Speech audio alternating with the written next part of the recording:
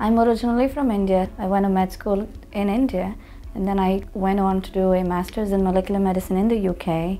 And then I followed my dreams to be in America doing endocrinology. So I pursued a residency at Einstein, Philadelphia, and then went on to do fellowship in endocrinology at Penn. So as a part of my fellowship, I opted to train in obesity medicine, and that is a special interest that I carry. Major part of my practice is obesity medicine, where we focus on not just chronic endocrine conditions, but the actual root cause of these endocrine conditions. So the way we address obesity is quite different from how we treat other endocrine conditions. And my role as a medical bariatrician is to help people understand the role of diet, the role of other lifestyle measures such as physical activity, and also help them by giving them appropriate medications at the right time. Patients can end up in my clinic in a number of ways.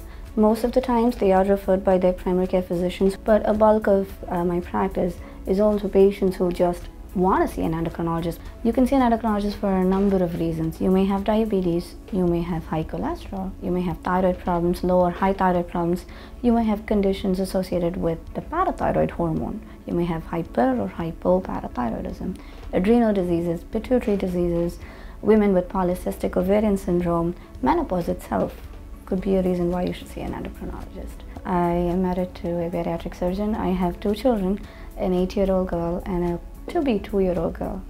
So I love singing and dancing. I am trained in Indian classical forms of both, and we enjoy going outdoors with the kids, biking and taking the kids out to theme parks and water parks and such.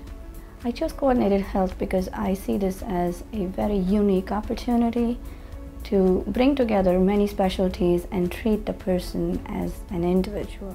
If I were the patient, I would want to know the ifs, whats, and buts, and also the whys and whens.